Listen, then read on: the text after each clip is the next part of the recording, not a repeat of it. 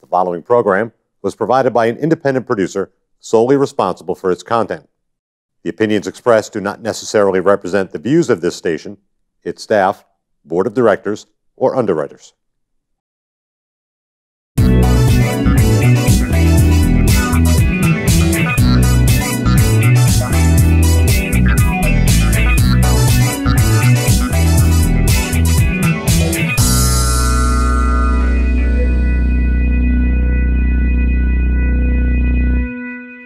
Welcome to Chit Chatting. I am your host today, Jocelyn Davis, and this is my co-host, Karen Testerman. And today's guest is the Honorable Steve Negron. Don't giggle. I won't. I'll try not to. Just always laughing. We love it. And we're welcoming him to Chit Chatting. And we're going to be talking about all sorts of different things, the political field here in Nashua, nationally. And specifically, I heard you talk on Saturday about the Ukraine treaty, which is something I've been talking about for a number of weeks, right, but everybody pretends hasn't happened. So we're just going to kind of go all over the place. Sure. And I just want to say thank you for joining Karen and I. Absolutely, Karen. Yeah, thanks. And good to see you guys. So great to be here. It's great to be here. Inside. Yeah. Not in the cold. Yeah. So you're running for U.S. Congress. I am, yes. In the whole state of New Hampshire. The 2nd Congressional District. We ran last time. We were the nominee last time. Yes. We're very fortunate to win the nomination, and we're back at it again. And we believe we have a heck of a shot this time to be able to unseat Anne Kuster. Yes, that is the main goal, right. Unseat Anne Kuster. Right. So what's a little bit different this time than the first time through? Well, certainly one, we now know a lot more than we did last time. Mm-hmm. We have more name recognition this time. Not that we vote counted, but 113,990 people voted for us last time. And that's our starting point. We're stronger this time than we were last.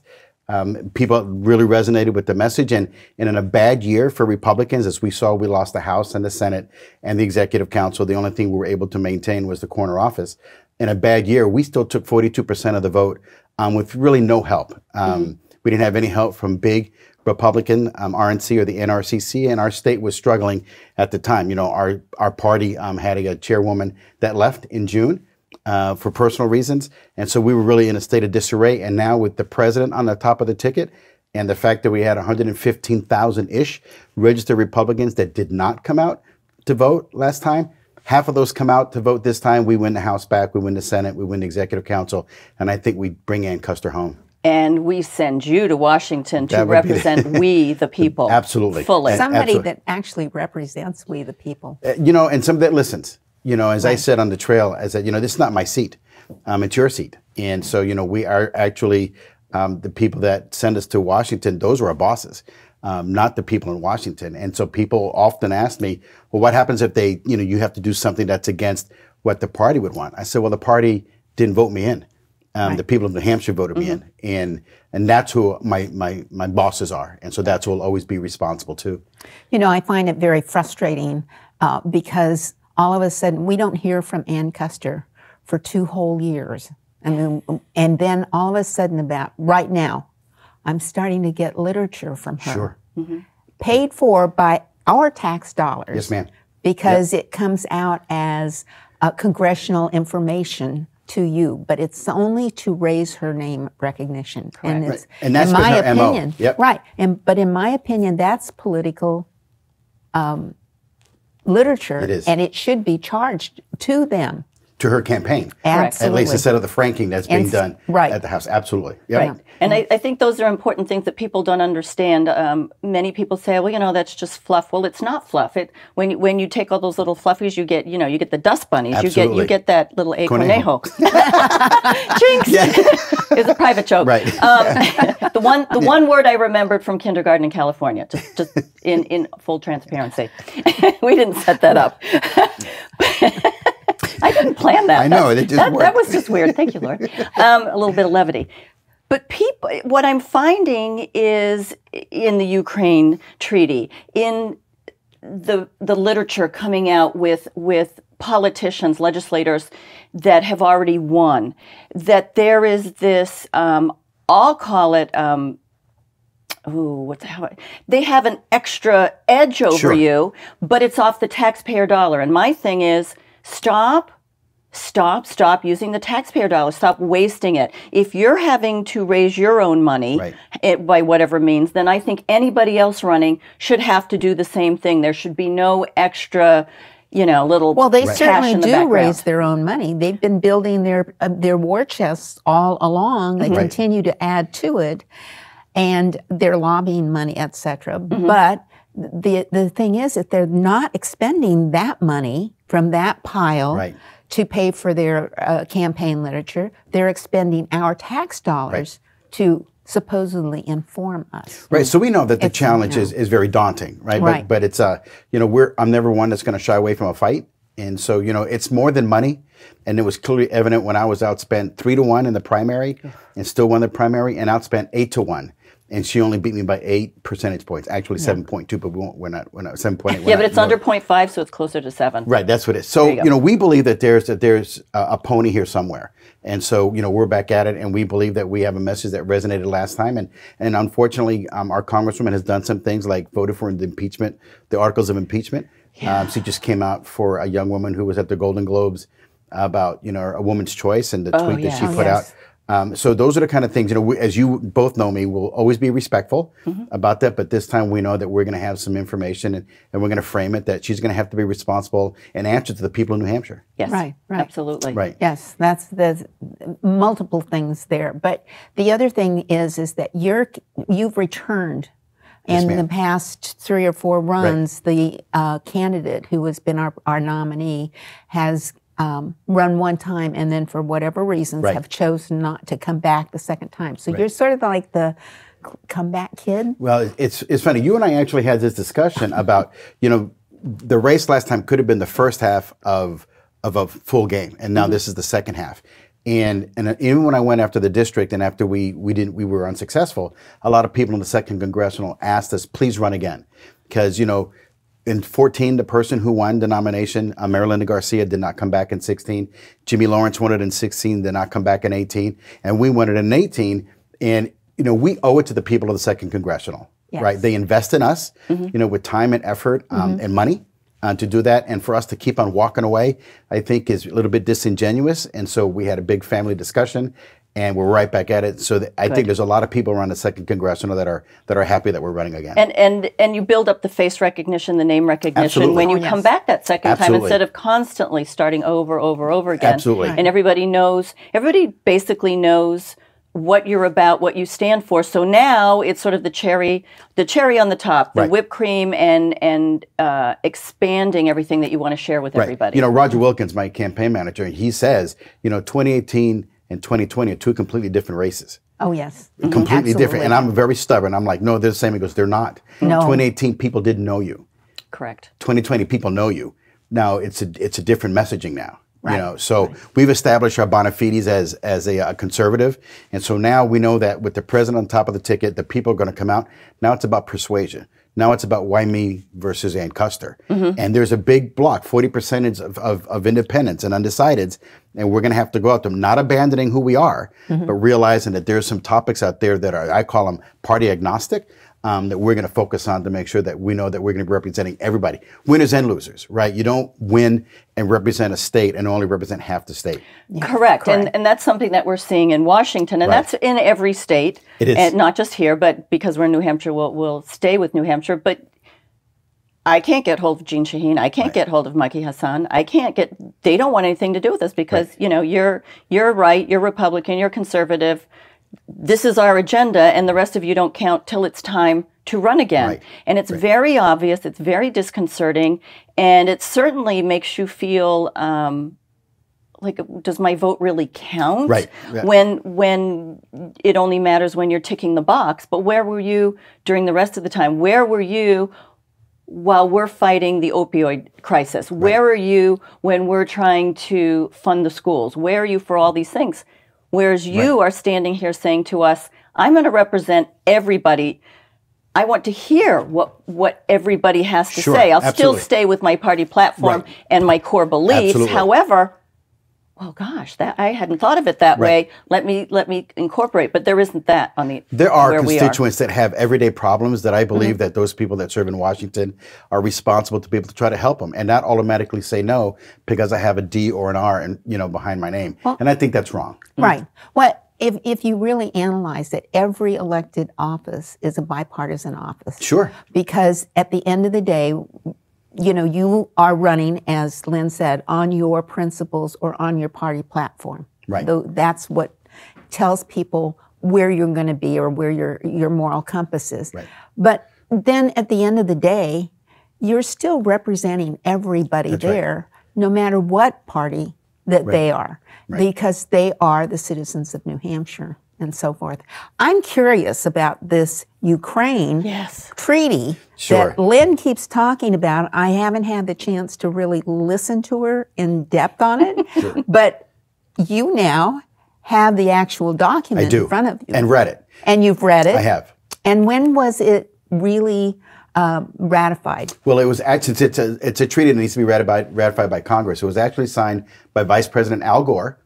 It hasn't been ratified. Oh, it has been. It was signed by him, okay. absolutely, and it was under the Clinton administration. So, one of the things that I find disconcerting is that we hear the same piece of information, and two groups have this diametrically opposed difference of opinion.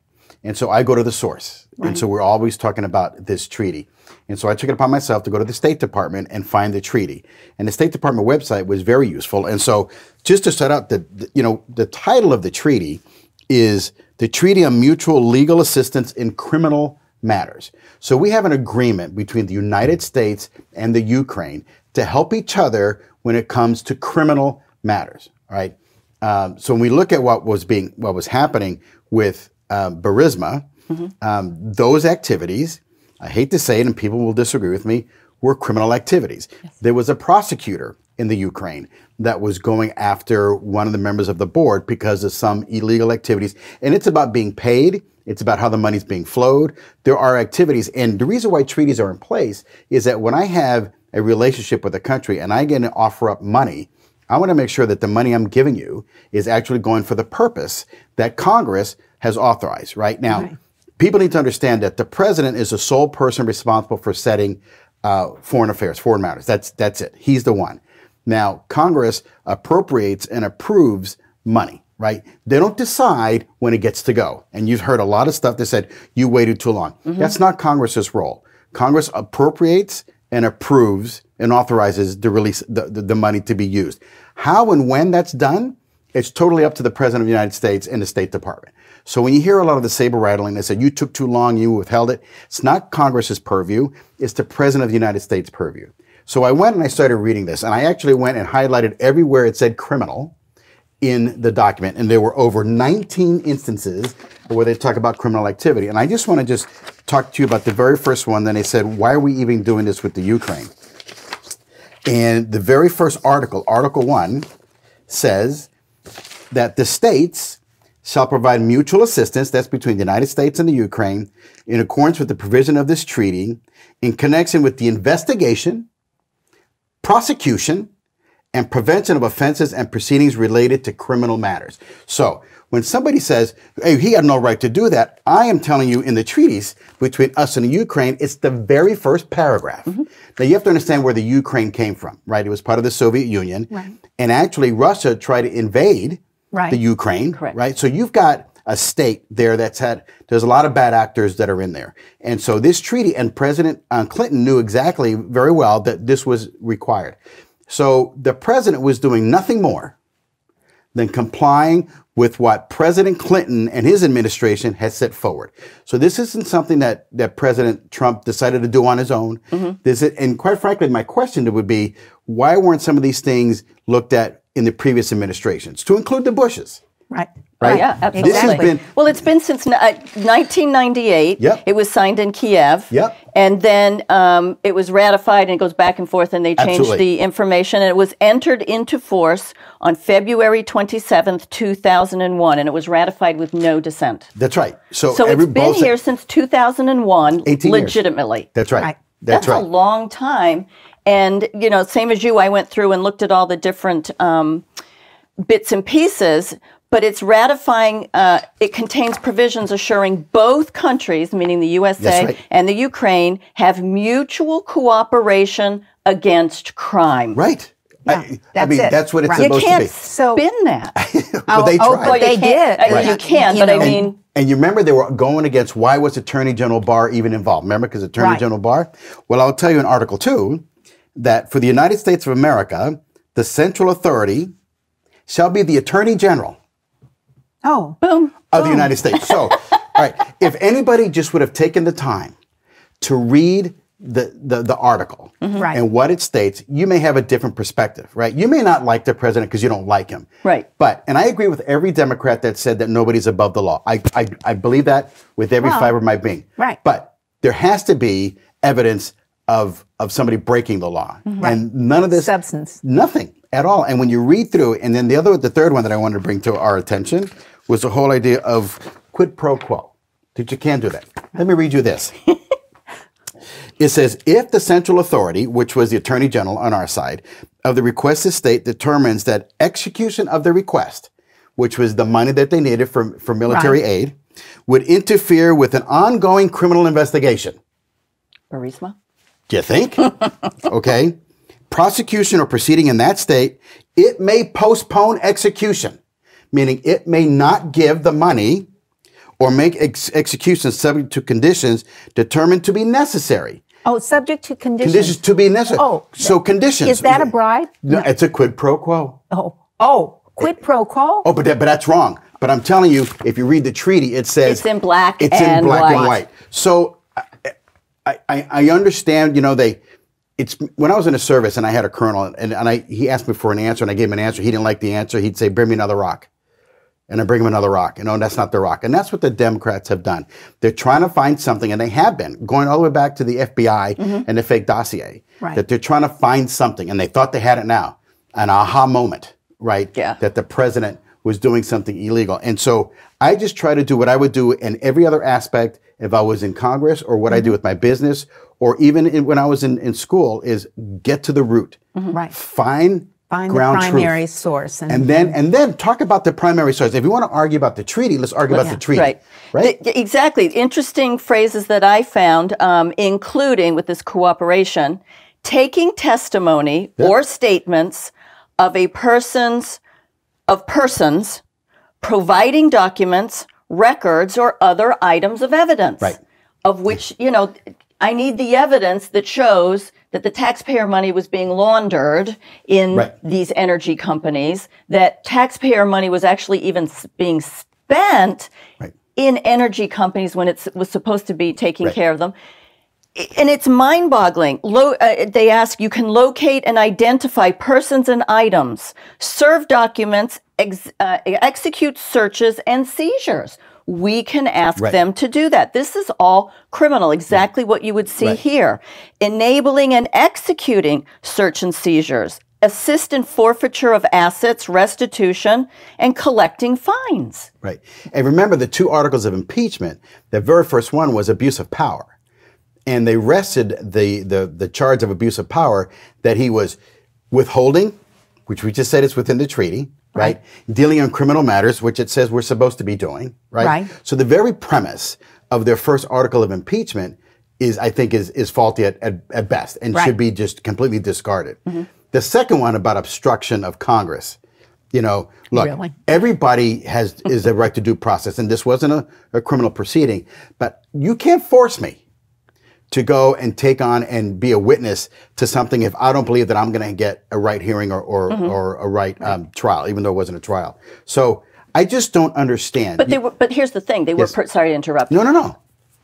But they're pretending it's a trial. Right. So we are all sitting here, this side says it's political, this side says it's criminal, and they're shoving it down the middle that it was an actual court case, and it's not.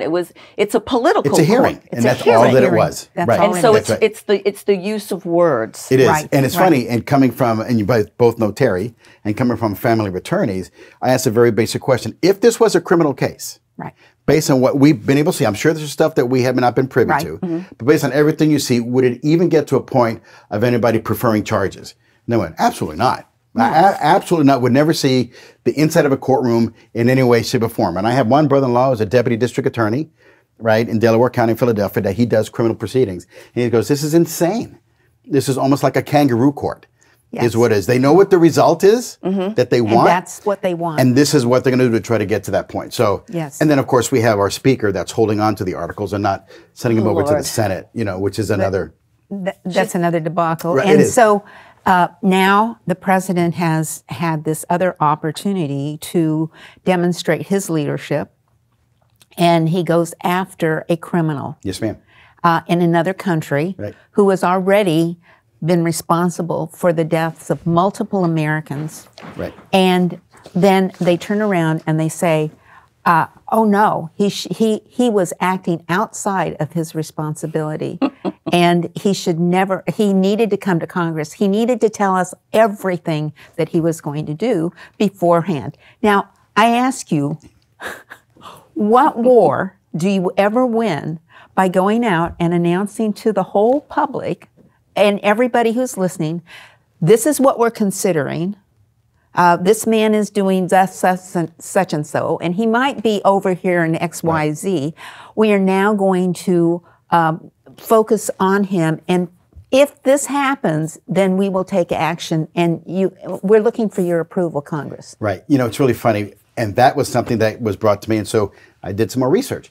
And if you go back to the previous administration, over 600 airstrikes, both in Iran and Iraq, were done by the previous administration without congressional approval. So it's not like this is something that has to happen. This is nothing new. And the fact of the matter is a couple of things. Number one is, would you tell Adam Schiff anything? No. After what you just saw, even though he's the chair of the Senate, of the House Intelligence Committee, you need to be very careful, because a lot of times you have operational security, and you want to make sure that you're not going to divulge something that's going to put other people in danger. Right. Number two, this general was acting as in an official capacity as a combatant. Mm-hmm. He was acting in his capacity as a general. He wasn't anybody that was in a political figure, so therefore there was no assassination. Assassinations are only those of political figures. And so he was there. We had an opportunity. We had American soldiers' blood on his hands. He was probably and I saw a picture today. I remember I was a freshman in college in November of 1979.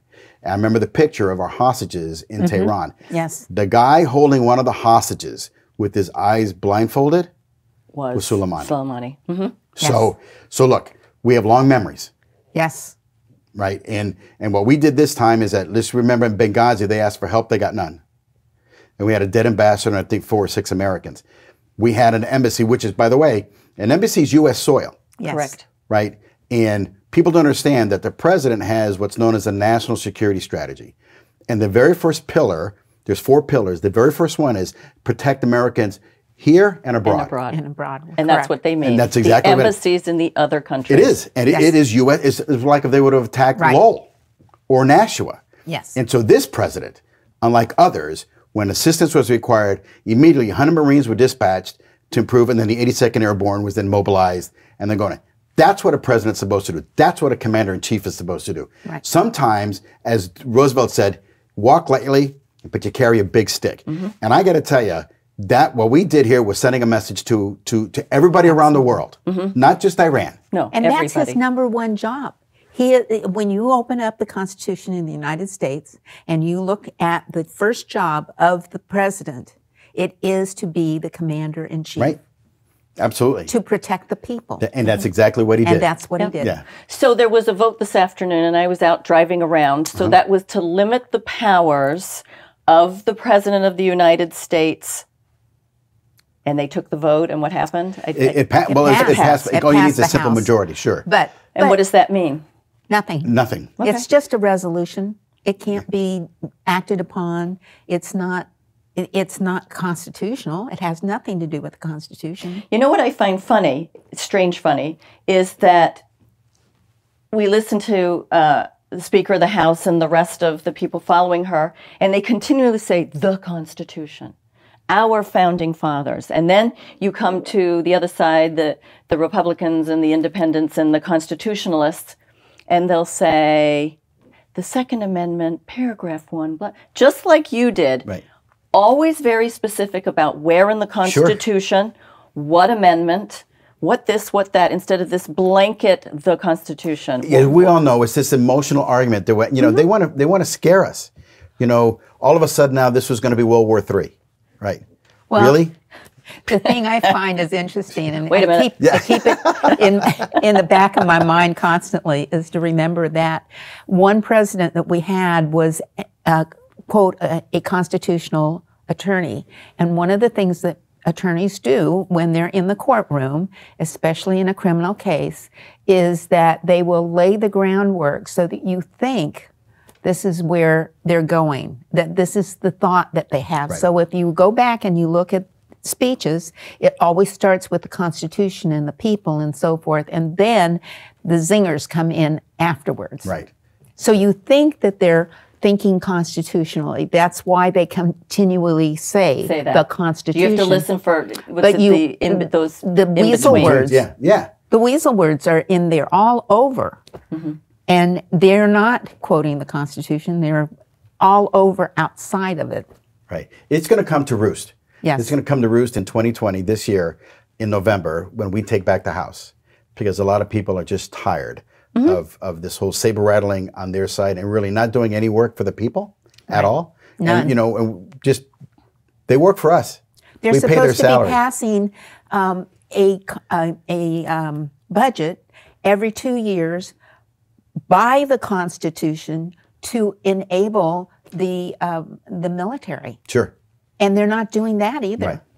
I mean, for heaven's sakes, we keep moving the date that budget is due. Yes. Right. It went from So you know what January to March to September. So I had like this brilliant thought. So I had to file, I had to do an extension on my taxes. Right. Okay. And I didn't know that they can charge you penalties back to that. I didn't know that. Right. Because I thought, okay, I don't have the time. I don't have what I want. The things haven't come in. I'm going to file an extension. I think we should do that to the Congress. Hey. To the legislators and say that if you don't pass it on the date specified, there's going to be penalties because the IRS is penalizing me and the rest of us. Absolutely. Yeah. Oh my goodness, this half hour has flown by. It has. And I want to thank Steve Negron for joining me this afternoon. Thank you very much. Thank you very much. And Karen Testerman, my co-host, who you will see very often. When I'm not here, we're going to be going back and forth. Thank you so much for joining me on Chit Chatting with Jocelyn Davis. Have a great afternoon and a great night. The preceding program was provided by an independent producer solely responsible for its content. The opinions expressed do not necessarily represent the views of this station, its staff, board of directors, or underwriters.